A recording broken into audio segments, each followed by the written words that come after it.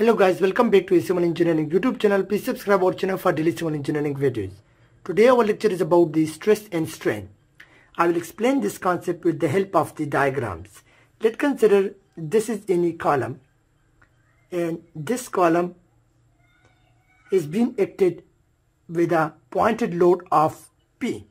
So due to this load acting on this column, it will create some internal forces in this column. And this internal resistance to this upcoming load is known as the stress. So the stress is basically the internal force. The internal force is created inside the column or a body dividing by the cross-sectional area of the column. So this is known as the stress. While it is different from the pressure.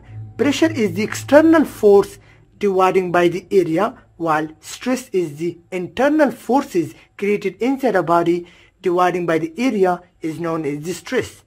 So the internal forces is basically due to this upcoming load P. So that's why we call that the stress is equal to the P dividing by the A, where P is this load acting on this column and A is the area, cross-sectional area for this column.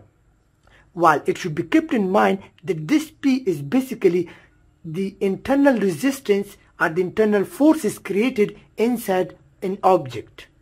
So this is the stress, while this type of stress is called as the normal stress. This is called as the normal stress, and its formula is the P, or we can say the load divided by the area, or in this case P divided by A. This is called as the normal stress. We have another type of the stress that is mostly common in the beams.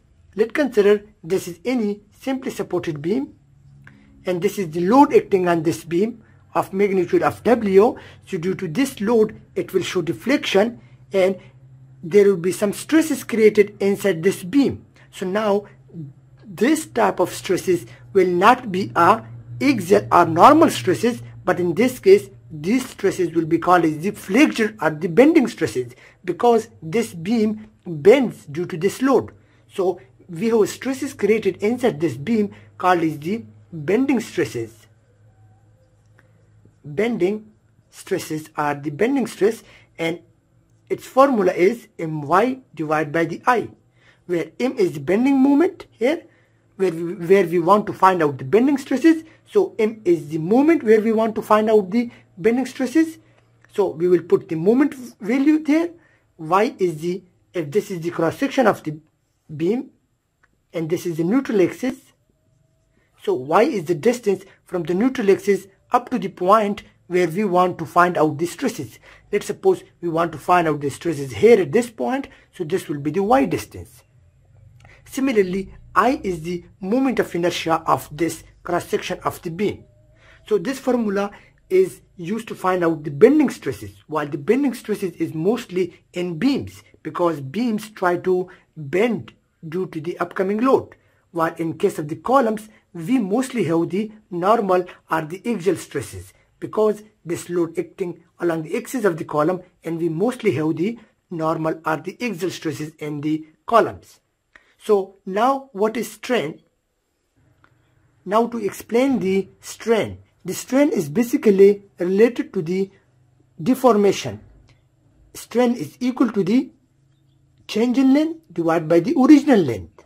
So if I consider again this is any column, and this column is being loaded with a P of any magnitude. So due to this load, this column will try to compress.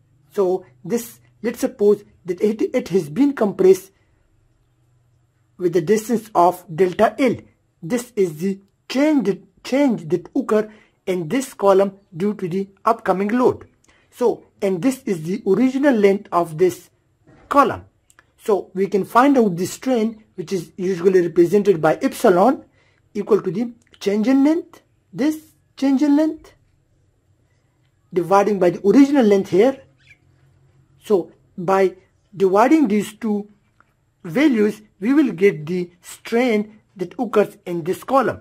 So it is basically the deformation. It is a ratio with no unit, but it is only the ratio of the two lengths. One we call is the change in length, and other is the original length of the object.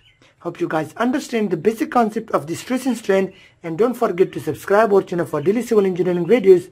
Thank you for watching our video.